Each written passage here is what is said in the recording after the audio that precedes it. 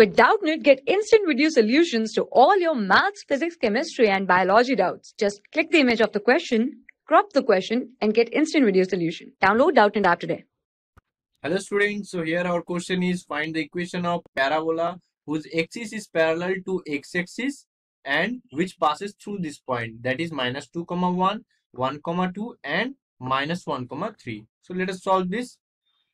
Now equation of parabola whose axis is parallel to x-axis is given by, let us write that, it's given by y equal to ax square plus bx plus c. Now to find the equation, we have to find the value of a, b and c. So let us put -2 in place of x and 1 in place of y. That means we are substituting this value in this equation. Let this be equation 1. Okay. So putting -2, 1 in equation 1 we get, in equation 1 we get. Okay. As this is satisfying the parabola, that means 1 equal to a -2 square plus b into -2 plus c. So from here we will get 4a minus 2b plus c equal to 1. Clear? Let this be equation 2. Now let us substitute 1, 2 in the same equation, that is equation 1. Then we will get, let us write this first, putting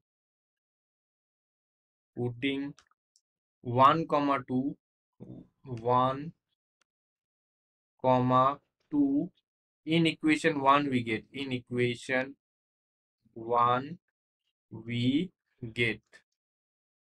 will get 2 equal to a 1 square plus b into 1 plus c. So from here we will get a plus b plus c equal to 2. A plus b plus c equal to 2. Let this be equation 3. Okay. Now similarly for third case, that is if we put -1, 3 in this equation, then we will get c equal to 3 minus a plus b. Okay. Let this be equation 4.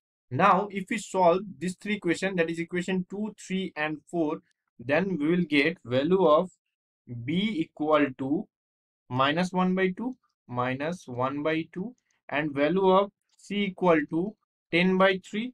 Okay. And lastly value of a equal to -5/6. Okay. Now let's put this value in equation 1, that's equation of parabola, will become y equal to -5/6 x square minus 1/2x plus c, that is plus 10/3. So this is our answer. Thank you. For class 6 to 12, IIT JEE and NEET level. Trusted by more than 5 crore students. Download Doubtnut app today.